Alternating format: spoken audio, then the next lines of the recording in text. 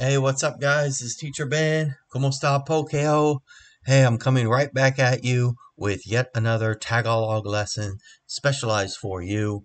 In today's short lesson, we're going into my third installment in the ongoing series of All About Weather Conditions.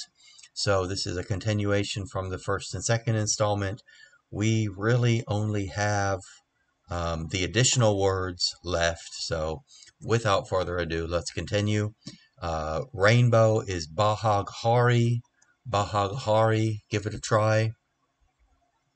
Okay, and this word is very common to Filipino people. They always have flood. Flood is baha. Baha, give it a try. Baha. Right, now, mud. This is also important to learn if you plan to travel to the Philippines. Uh, yeah, uh, Mud is putik. Putik, give it a try. Putik.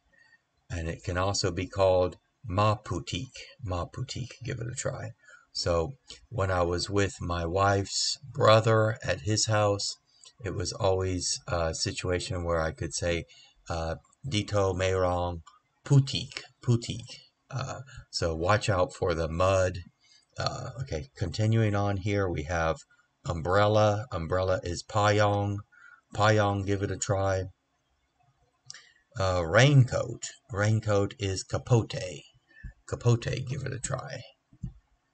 And heavy rain is going to be malakas na ulan. Malakas na ulan, give it a try.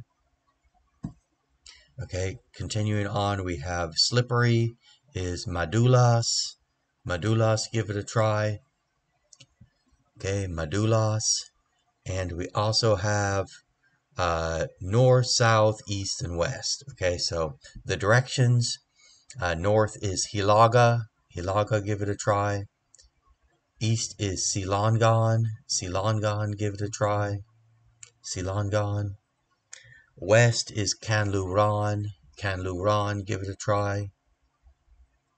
And of course, last but not least, we have south. South is Timog. Timog, give it a try.